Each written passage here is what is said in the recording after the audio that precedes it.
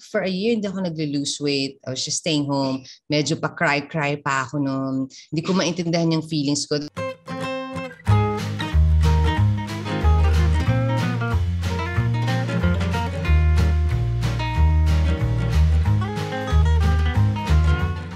I don't know if you guys know my story. My first pregnancy, I had a postpartum depression.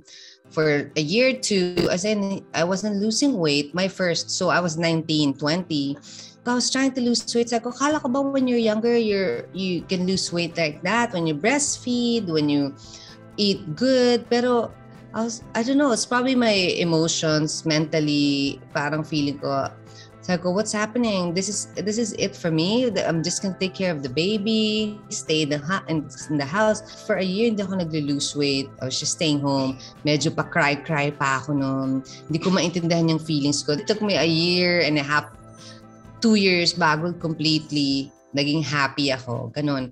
With second naman, I know na yung feeling nung first. So sabi ko, it will never happen. I don't want that feeling. I don't want that stage of parang it's myself eh. Parang feeling ko ako lang yung nag-problema ng sarili ko ng time na yon. So sabi ko, no.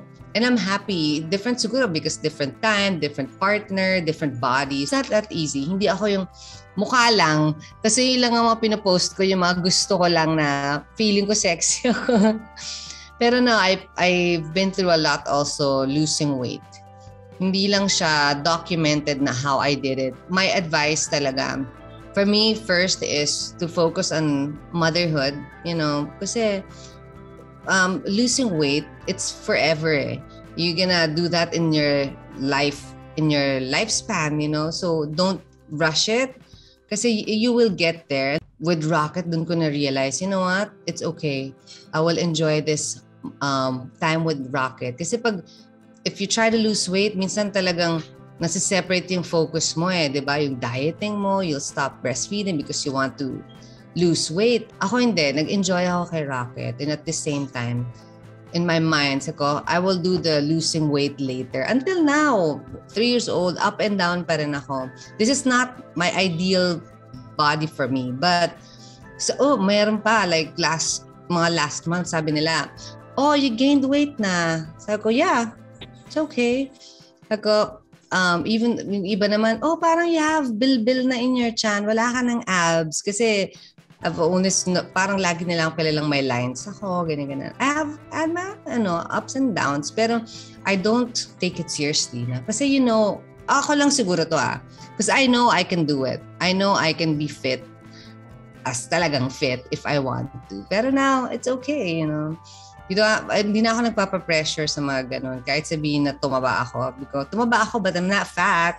Diba? I just gained weight. But until now, meron pa, do you have stretch marks? Sabi ko, yes, I do. But sa chan mo, wala ka. Can I see? May mga ganun pa. Sabi ko, no, not because I don't know kung bakit wala ako sa chan. Maybe because I did the mga oil. But I have here in my puwet. I have here in my legs and my front of my legs. It's just that hindi na ako hindi nila ako masyadong nakikitang nagpo-post ng mga sexy na organ. So, maraming pressure out there. Pero ngayon, in my age and in my family, I'm so happy. Even though, minsan before, pag nag-post ako, I'm so conscious.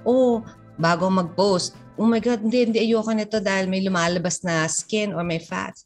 Ngayon, di na ako ganon. Parang kahit na makita nilang may taba ako sa likod ko, okay lang. Sasabihin nila, sabi ko, it's okay.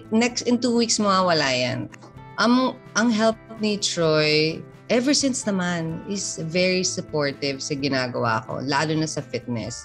And yung time we schedule, kailangan talaga you make time eh. So, kahit na medyo minsan may work siya, sasabihin na, sige, I'll adjust my time sa work ko para I can watch the baby kasi wala kami yaya, so you can do your workout. Ganun kami until now. We have to make time. We have to adjust the time. It's talagang lifestyle and talagang we need to commit, commit to be fit.